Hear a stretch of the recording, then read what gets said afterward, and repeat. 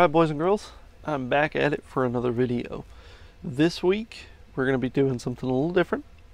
Last week we did the rolled steel texture on the armor. Still have yet to finish that. This has only been in real time 20 minutes, but in your time it's been a week. So you saw me cut this from the sprue using the Disc-by nippers, the 3.0s. They are a little dusty from sanding. But I did leave a little bit, and as you can see, I'm going to take a little bit more off, get as close as possible. That one broke off in transit. Now we're going to take the most awesome tool I've ever seen, and I'm so grateful that ScaleModellerSupply sent this over. This is a ceramic blade. It is not a hobby knife. You can probably cut something with it, but if you break the tip, it's kind of useless. But as you can see, there is a nice little unsightly seam line. Now this is where this thing really shines. So you'll take your scraper, put it perpendicular, and it's pretty much the same principle as using a hobby knife, but it just seems to work so much better, and it's almost impossible to gouge the plastic.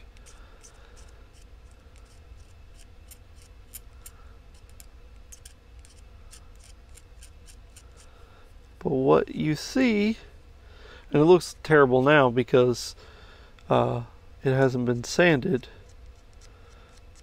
but you could literally just prime and paint this and you'd pretty much never even know that that was there. Even with nubs. You may have to change directions a couple times just to kind of help the scraper along, but for the most part, it's that simple. Get your excess plastic off.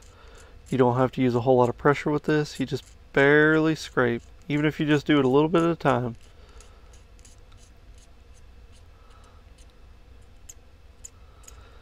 This is kind of a bad example too, because this is a curved surface, so it makes it a little difficult to just do one motion.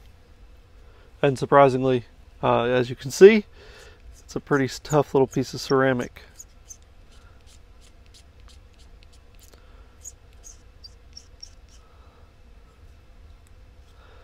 You can even do these little edges here. There's probably one up on this side. There is. You just gotta barely give any pressure.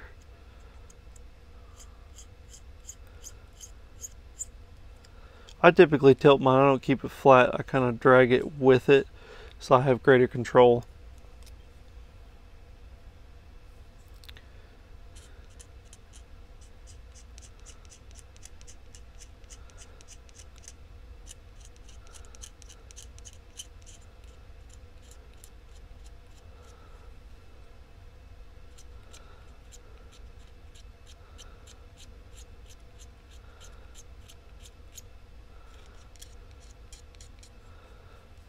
Then you can take even just some 1000 grit.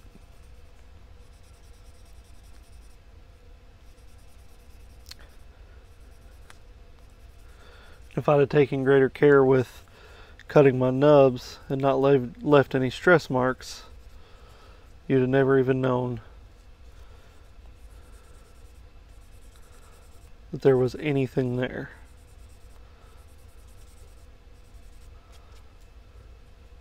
And voila, you could sand this whole piece using the 1000 grit, take any surface imperfections off of it, and it would look like a flawless piece. Perfect. This gives me an excuse to finally cut these pieces out. Maybe on a darker piece it will show up a little bit easier. And don't worry, I will do a review video on these. I want to use them a little bit more to see how they do before I give my honest opinion, because even though I'm technically not sponsored by Disc-by, I want to give a honest review on these, not just something somebody wants me to do. And that is also, they kind of told me to do that. So we'll use this curved surface. It's kind of hard to see, but there is a very noticeable seam line.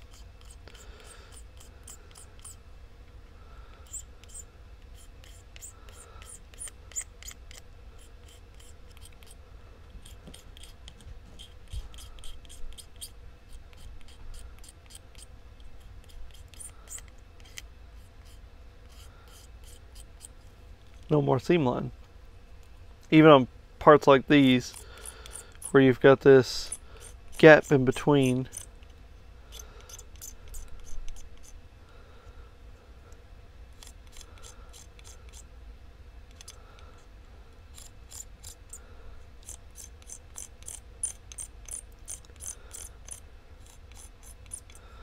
I know it kind of looks unsightly.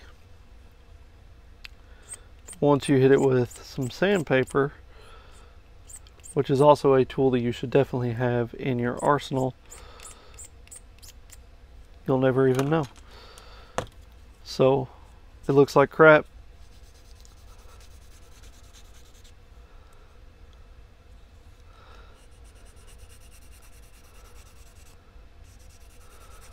So this one's going to be difficult because it's kind of a recess. So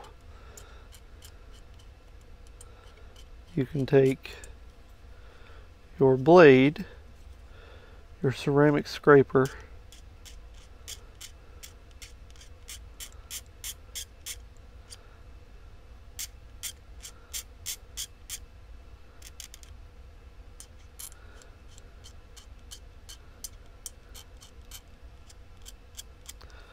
and once you see no more shiny plastic, that means you have hit your recess and the entire surface is now uniform.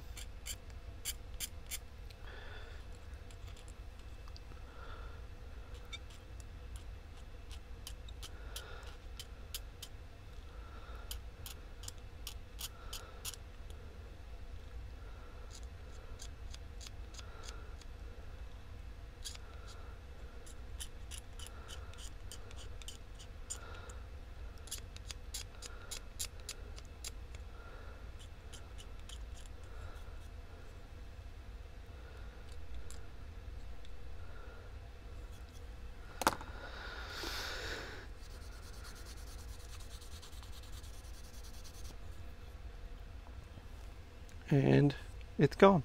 It's vanished. I'm telling you, if you don't have one of these, you will definitely need one. It will drastically up your plastic crack game 100%. I've used my hobby knife, and that is something you can do, but you have to be very careful when doing that, because if you go even the slightest bit straight up, you can gouge it, and it actually hops across the surface, so you have to do a lot of sanding. Where the ceramic scraper, it makes kind of the same noise, but it's just the ceramic and the plastic making noise together. It is vibrating, but not near as much as something metal. Now there is another alternative you can do, and the only other place that I've seen, or the only other company that I've seen make it, is Citadel or Games Workshop.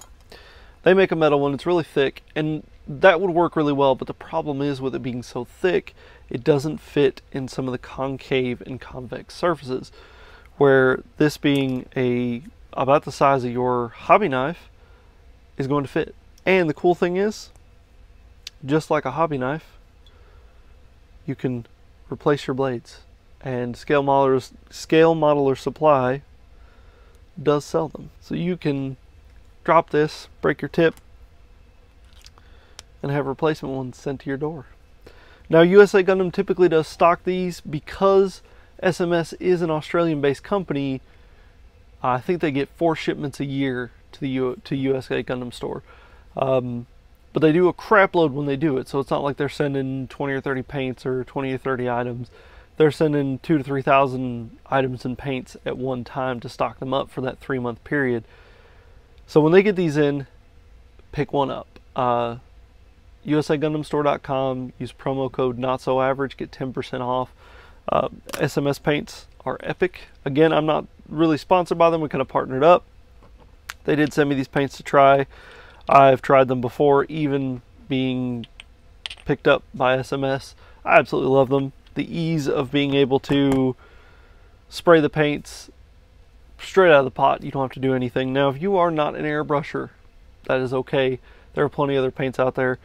These are very similar to Tamiya's acrylic lacquers, so you could essentially hand brush them, but you're going to have a bad time.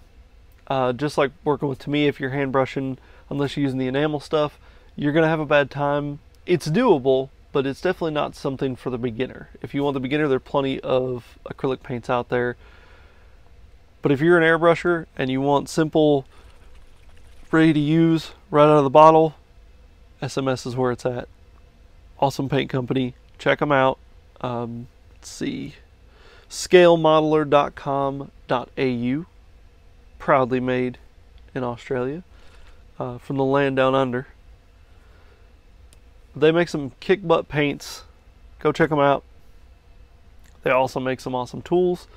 This is the only tool I've used by theirs, but man, there were so many people that swore by this. So, yeah. Speaking of buying things, we're one step closer to pins. They're being made as we speak. They'll be shipped out at the end of this month. And you know what that means? Patreon or patrons of the channel, $5 or higher, will get a pin sent to them. I was going to do it for all tiers, but these things cost like $2 or $3 a piece, so it's just not feasible. So if you're in the $1 tier, you get a sticker or sticker pack. But if you're in the $5 and up tier, you get a pin. But they will be for sale on my Etsy store. I will drop a link down in there below. I do have my stickers up there, and any amount that I make off of those goes directly back in the channel, just like Patreon itself. I'm trying to make this as self-sufficient as possible. So please, please, please help support my channel by buying stuff from my store, becoming a channel patron. I would love you forever. I'm also going to try and set up soon live streaming. I have my streaming rig. I have 2 cameras, so you can see my face and you can see what I'm working on. I got everything all hooked up, got my capture card so that my camera that my friend let me borrow is ready to go, and the mic wouldn't work because the model of camera I have does not have a mic. Probably a good thing because it would probably sound terrible. I've got my Rode mic, which is what I'm using now to talk to you, and it won't work through the computer. So I have to get a USB mic. But it was either buy a USB mic or finally get the pins, and I chose to get the pins. So I'll deal with it, but that's where you buying stickers, become a channel patron, will help me buy those things. If you've got a USB mic floating around, I won't take no. Shoot me a DM, email. It's notsoaveragebuilder@gmail.com. All of this will be in the link in the description below. But if you've got one lying around, you want to donate it, help a man out. If not, it's no big deal. There's other ways you can contribute any amount a month through Patreon. You buy sticker packs, and then soon I will have those pins on there. But that is it, guys. We are slowly progressing in the Zaku SMS build. This is something I've not done. I did it kind of on the Stein build, but it just wasn't. I'm taking inspiration from Geo Builds. If you have not heard of him, check out his channel. I will put that in the description below as well. He does some awesome clean builds. He stepped outside of his comfort zone a couple months ago and did a Barbatos build, a Master Grade Barbatos, and he weathered it and it looked amazing. Well, but he typically does clean builds, and he's inspired me, and he's also challenged me in a way. If you remember, we did the Stein Time build along together. Well, I tried to do a clean build. I messed up. I got too rushy. Things got chipped. That was my fault.